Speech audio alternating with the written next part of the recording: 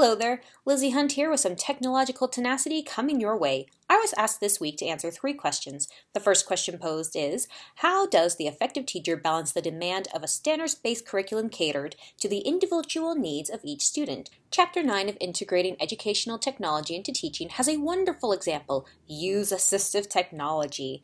An effective teacher must learn how each student learns, then cater the standard to the student. Some teachers recognize the value of this principle when they allow students a choice of writing a paper, preparing a slideshow presentation, recording a video, and so on. Roblyer and Hughs, 2019.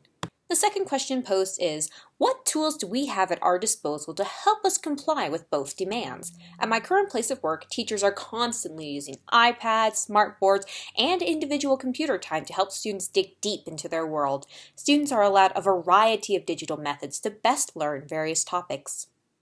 Finally, I want to look at the third question. What best practices regarding technology in your instruction do you incorporate into your lessons? I plan on making computer access a common thing. Students will have access to apps that can read to them, take auditory notes, and allow them to share this information with their peers.